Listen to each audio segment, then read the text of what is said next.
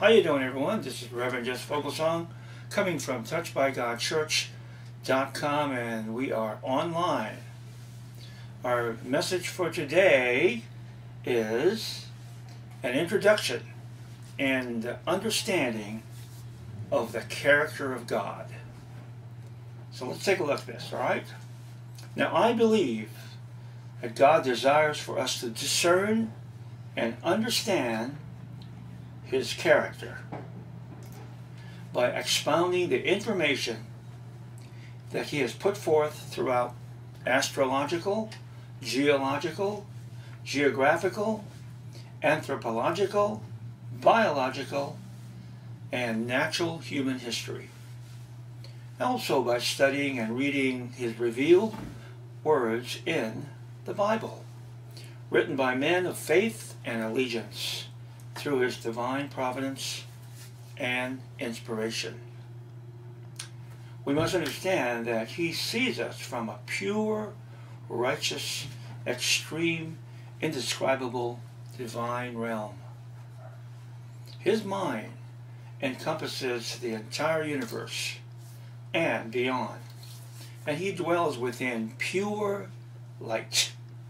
The only way we, stained by the original sin, are able to stand before Him or communicate with Him is through a representative, a mediator, a communicator who can speak for us in His Father's language, face to face.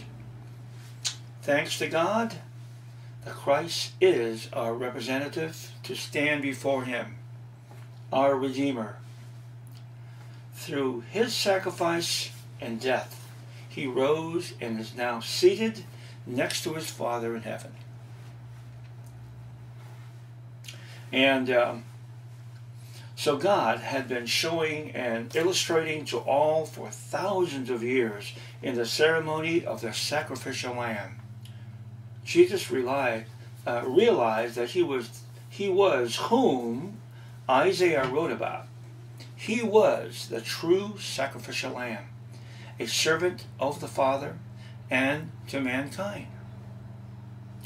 Isaiah 42, verse 1.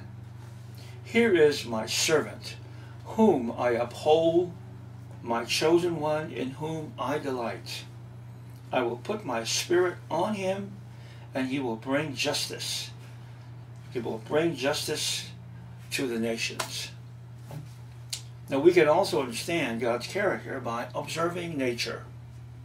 The animals, the mountains, the trees, the weather, the oceans, the fish, the whales.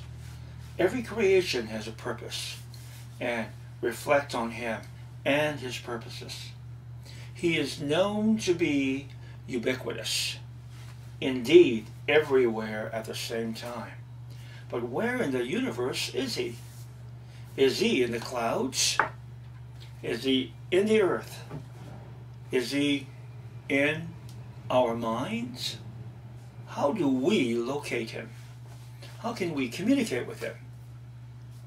Well, people have been asking these questions since mankind knew about Him.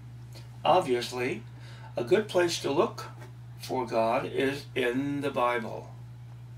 The Bible was written by chosen men, most likely through divine providence and inspiration, to promote the belief and existence of God and the salvation of His people. They wrote about their experiences and encounters with heavenly spiritual beings who represented God.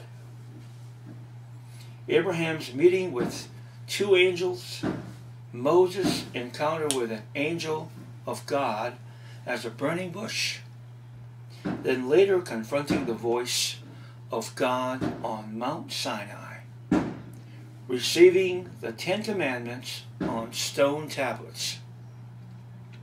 There are many instances of dealings with messengers and representatives of God. But no matter what the circumstance, each occurrence was part of a larger purpose. And in the Old Testament, the Jewish Torah, God's appearance appearances through angels or other forms, the overall message was, as it still is today, of salvation, of redemption for a lost people, a lost race of human beings, through the sacrificial death of the Christ Jesus. God, who is the sole creator of the universe and everything within it, is an active, dynamic God, always instilling the goodness, the positive, the wonder in all. I think most of us are curious as to know how God views his created human beings. What does God think of us here on planet Earth?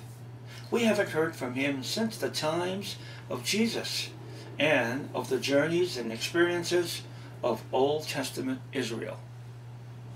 And we are clueless as to what he really sees in mankind.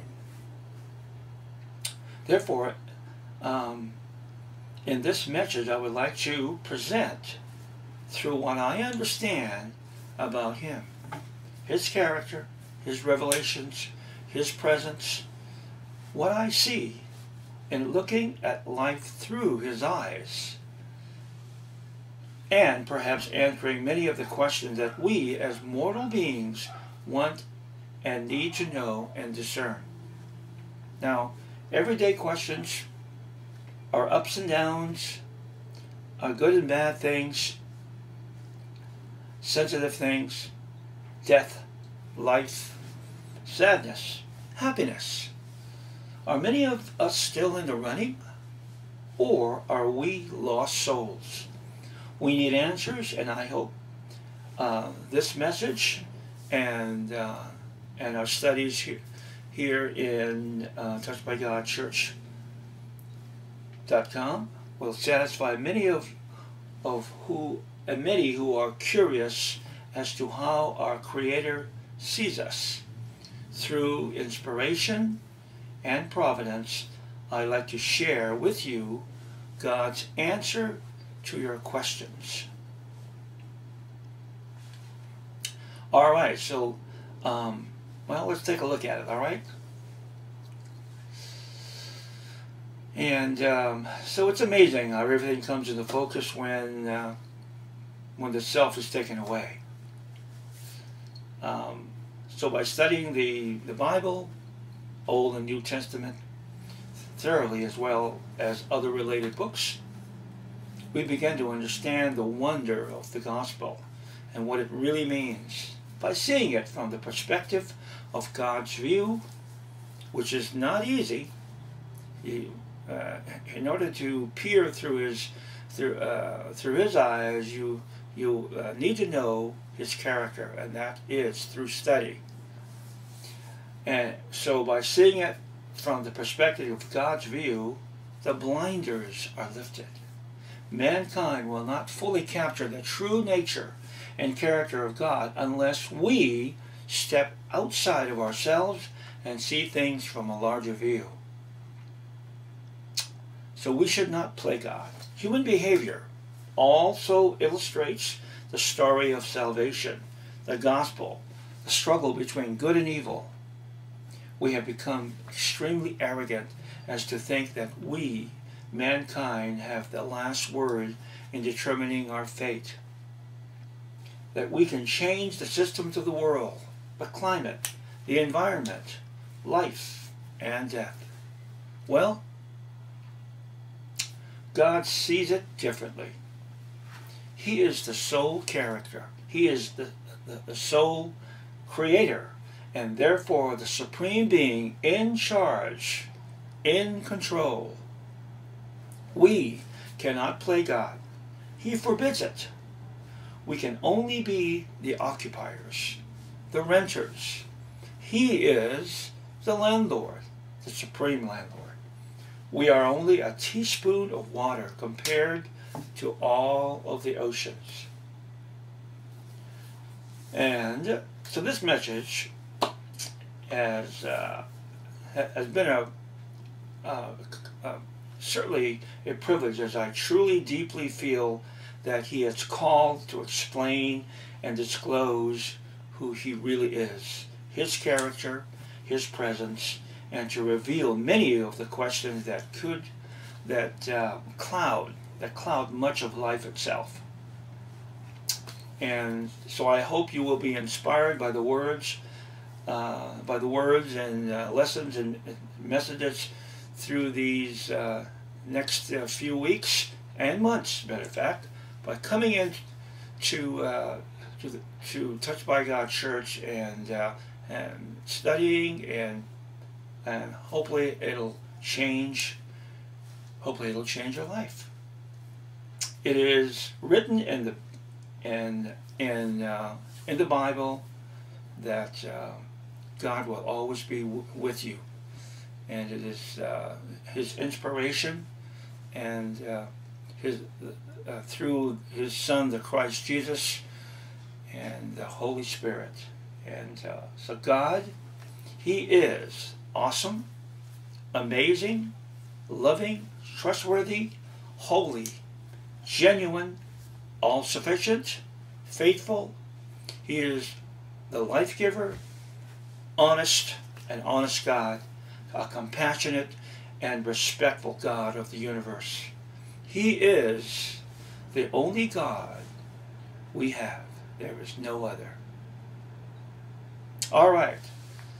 A great message here, and as we look forward to the many lessons and messages here in touchedbygodchurch.com, and also on Facebook as well. Touched by God Church World Ministries on Facebook. Drop by when you can. This is Reverend Jess Foglesong from Touched by God Church. God's blessing to you and yours today.